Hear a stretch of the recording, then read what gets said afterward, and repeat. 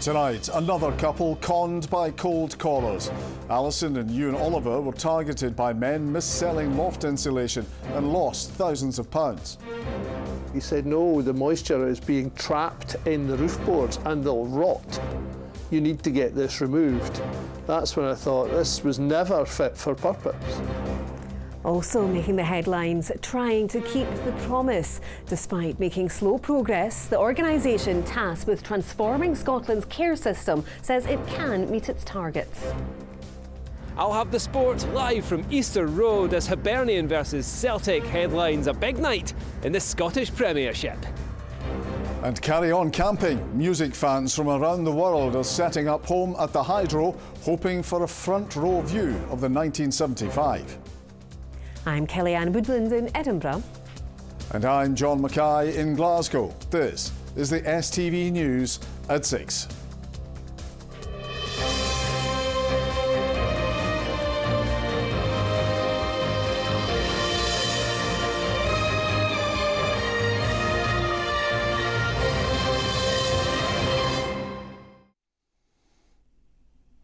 Good evening.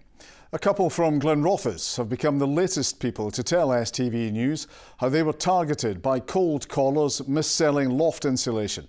Alison and Ewan Oliver were convinced to take out a finance agreement costing more than £10,000 for work experts say they didn't need.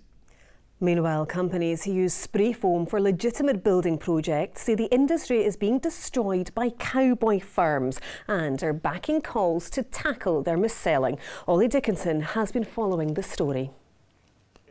Alison and Ewan Oliver say they're an energy-conscious couple who, like many, wanted to make savings on their bills. So when they were approached about insulation for their loft, they thought it was a good idea. In July, we had a cold call who spoke to me and arranged to come back the following day when my wife would be in, and he spoke to both of us. He asked us if we'd ever heard of spray foam insulation, which we hadn't, but he sat there and he showed us photographs and videos and explained, he said, you're obviously interested in being as heat efficient as you possibly can. He said, this is what you need. However, this is what they were left with, along with a £10,000 finance bill. I feel we were kind of manipulated into taking the finance anyway. I don't know how you remember that, but the guy was saying finance is available if you're struggling. And to compound their misery, independent experts now say they didn't need the insulation. They also found it to be poor quality and incorrectly installed. It means their roof is now in danger of collapse. Up to that point, I thought, this stuff is genuine insulation, it's proper stuff, you can use it to insulate roofs. But then when the independent guy came and had a look at it, he said, no, the moisture is being trapped in the roof boards and they'll rot. You need to get this removed. That's when I thought this was never fit for purpose. Open cell spray foam insulation, when used correctly and by an authorised installer, can be safe. Barry Masterson runs one of the biggest licensed and accredited fitters in Scotland. He says cowboy firms are killing the industry and wants to see them held to account. There's a lot of good contractors out there doing good work and they're putting in hours and making sure that what they do for their customer is the right thing to do, and they're not so much focused on the sale, but they're more focused on doing the right thing for the customer in their home, whereas the people that are putting in uncertified foams and by unlicensed technicians, they're the ones that are really making it difficult to run a business in this industry.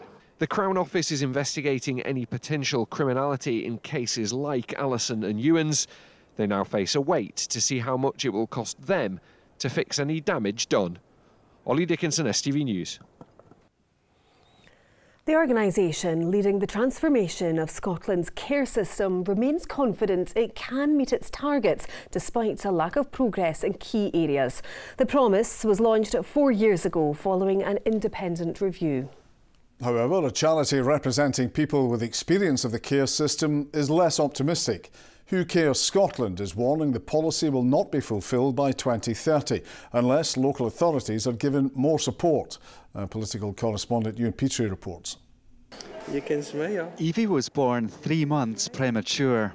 Her parents struggled to cope until they received support from the charity Circle Scotland. I actually don't like to think about where I'd be without Circle. I think it would be a different story to where I am now for myself, for my children, for my whole family. They've took us places physically and mentally I didn't know we could reach. We will keep the promise. There has been progress in keeping families together since the promise was launched 4 years ago. It committed to transforming the care system by 2030. A report last summer found it was not on track. However, at a conference marking the anniversary this week, there was optimism it could still be met. We know there are workforce challenges. People are working day in, day out for change, but we know that that's difficult, and we know that we need, for example, more social workers, more foster carers. But there's also really opportunity and hope too, I think, so we're still really confident that the 2030 target can be kept. However, the charity Who Cares Scotland remains concerned about a lack of progress in key areas, including education. Since the publication of the promise in 2020, 1.3 million days of absence have been noted by care experienced kids, and I think that figure's just far too high. I think a lot could be done in understanding what goes on in a care experienced kid's life outside of school. The charity also highlights the continued use of restraint and companies profiting from care. We're 7 years on from the Independent Care Review and we're still having conversations about hope, and I think hope isn't enough. We need resources. We don't think the 2030 target will be met unless local authorities are given the support that they need to be given. When are you completing your PhD? Today the First Minister visited a project supporting people with experience of care to re-enter or stay in education.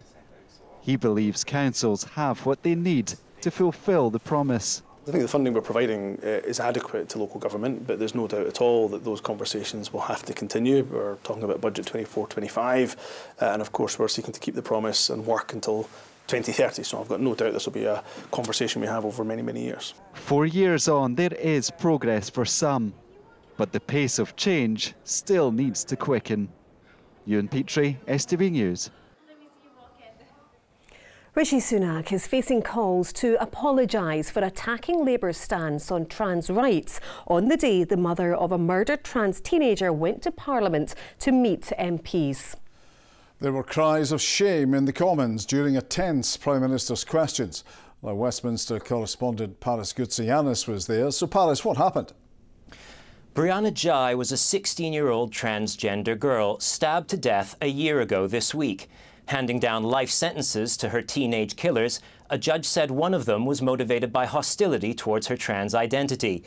Today, Brianna's mother, Esther, was at Prime Minister's questions calling for tougher laws against online hate. But the Prime Minister sparked a row when he attacked Labour's stance on gender policies. It's a bit rich, Mr. Speaker, to hear about promises from someone who's broken every single promise he was elected on. I think I counted almost 30 in the last year. Pensions, planning, peerages, public sector pay, tuition fees, childcare, second referendums, defining a woman.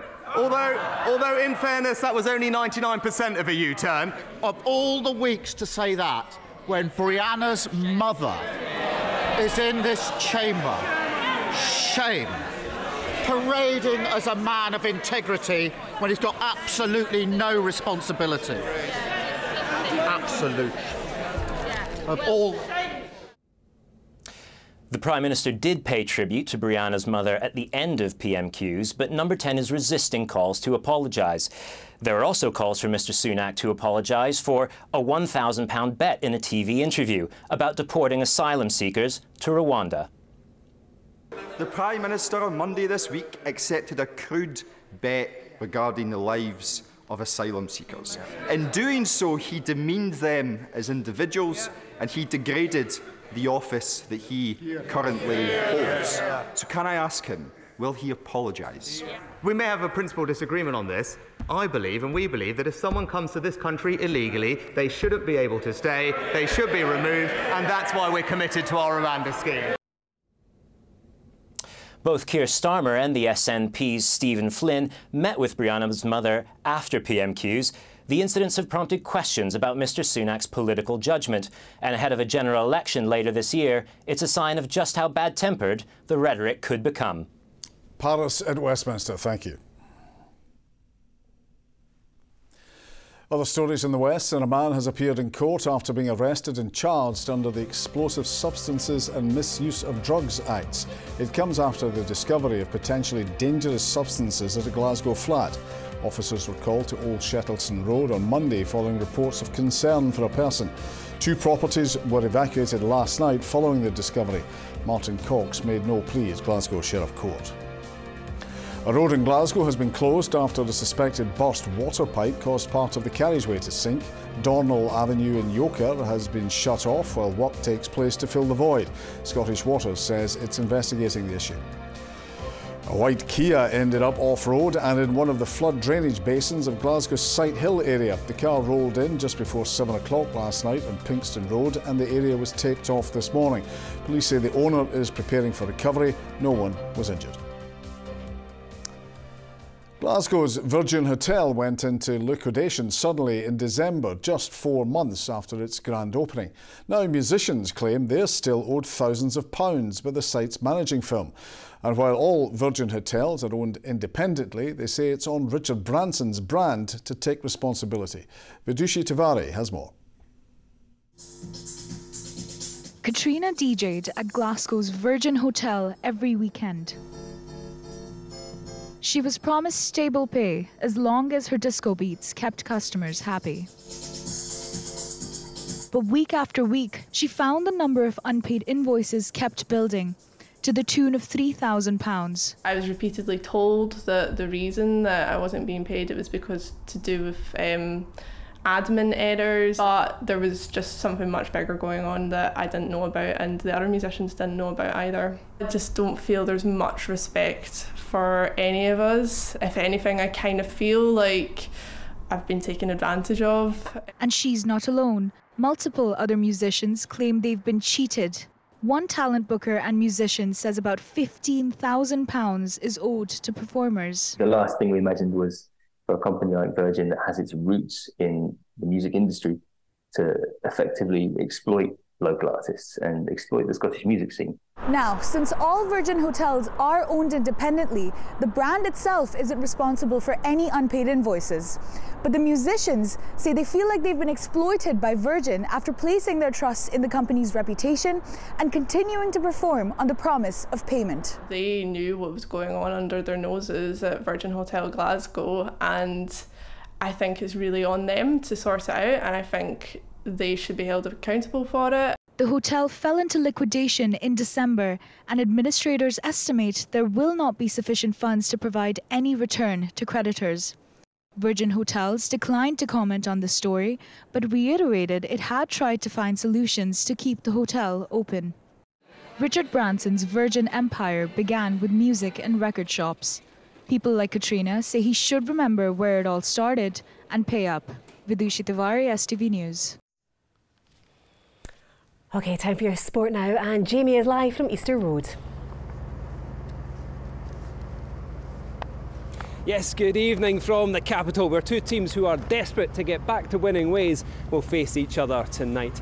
Celtic we'll get to in just a moment, but after collapsing at home to St Mirren at the weekend, this is a big night for Nick Montgomery and his Hibs side. Hibs are without a win since the start of December. The supporters made their feelings known at the end of that match. The players know that they have to rediscover some form to get back into the top 6.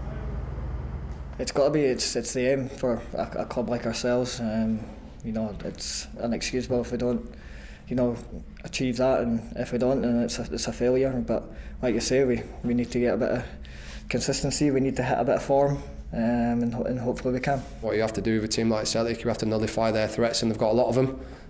But yeah, what's important is that, you know, we can create chances, and we got speed. Yeah, we give them full respect. And yeah, right now it's a good opportunity for us to bounce back and really put a performance in. Well, after Rangers drew level at the top of the table with Celtic last night, this is a chance for the champions to get their noses back out in front. Interestingly, manager Brendan Rodgers hasn't won here at Easter Road. After drawing with Aberdeen at the weekend, Celtic know that they can ill afford any more slip-ups.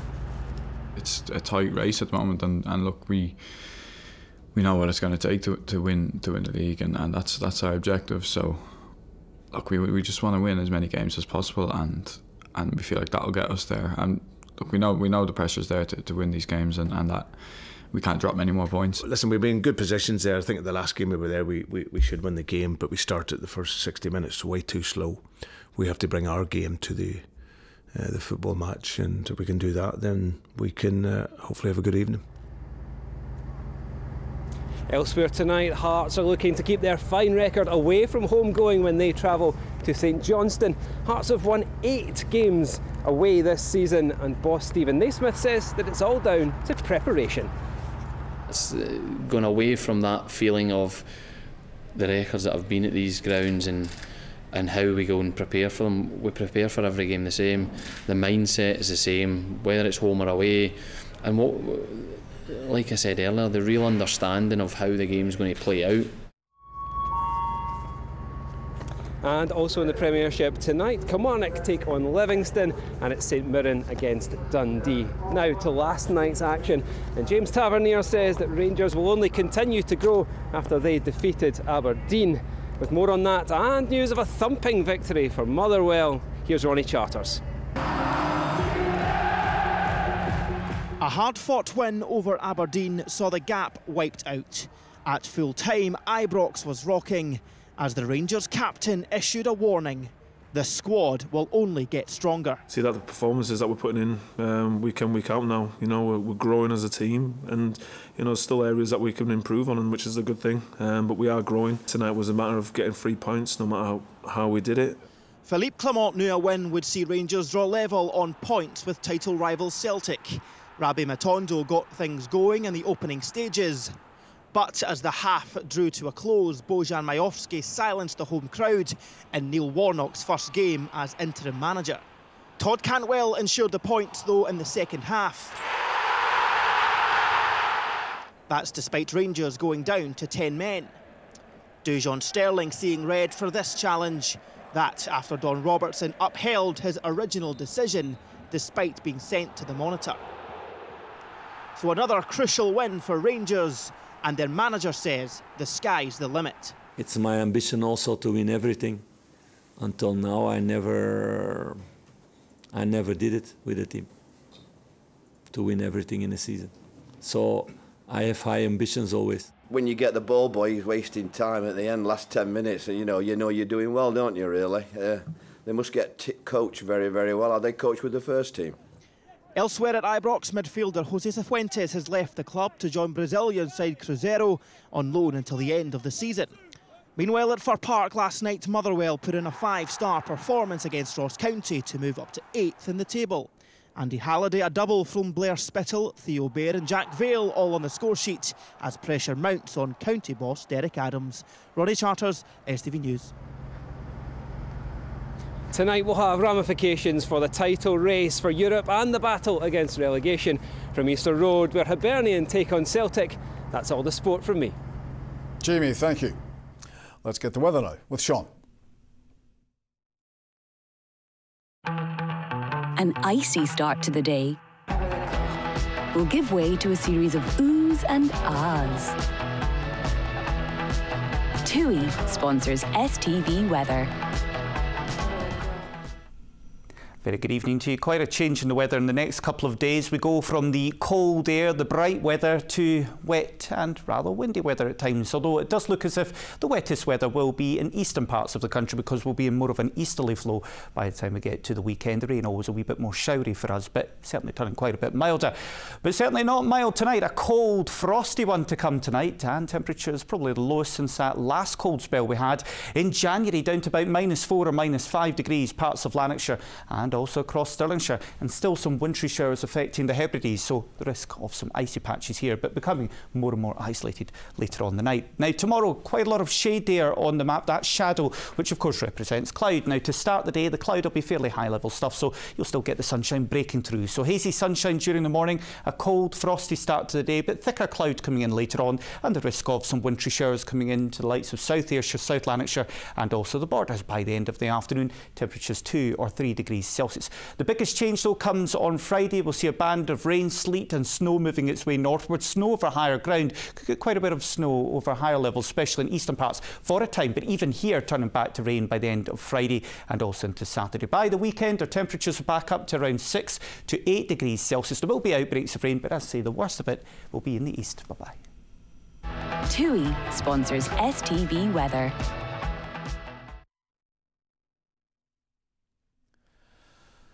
And finally, to what lengths would you go to see your favourite band? Well, around 100 fans of the 1975 are braving a freezing cold night camping outside the Hydro ahead of the group's gig there tomorrow. Some fans have been there for 24 hours already, while one girl told STV News she has travelled from Australia to sleep outside the Glasgow venue, all to get a prime spot the next day. Brandon Cook went along to meet them.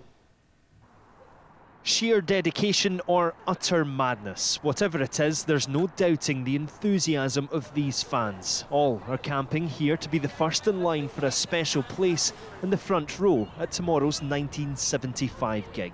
Hannah travelled from Australia to be here. I've never been to any of the UK before. Wow, it's quite a bold move to fly all the way over from halfway across the world to sleep in the streets of a city you've never been to before. You sound very crazy, but I probably am a little crazy.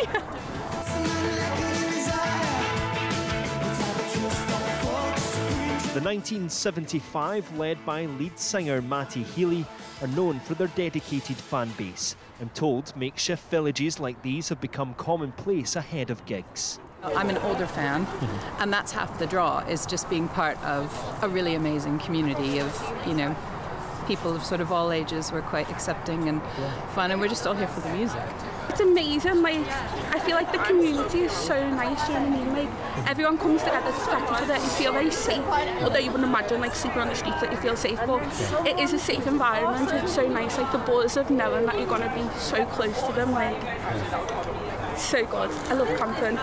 45, 46, 47, 48. 48 tents, nearly 100 people all braving the cold here tonight, hopefully to get a spot at the front of that stage tomorrow night. Whether this will all be worth it, of course, depends on the 1975's performance tomorrow night, so no pressure, boys. Brandon Cook, STV News, Glasgow. So what do you think of 1975? Oh, happy days, playing with your pals, football, bikes, just very innocent times. John, I'm talking about the band. I knew that. Good night. Good night.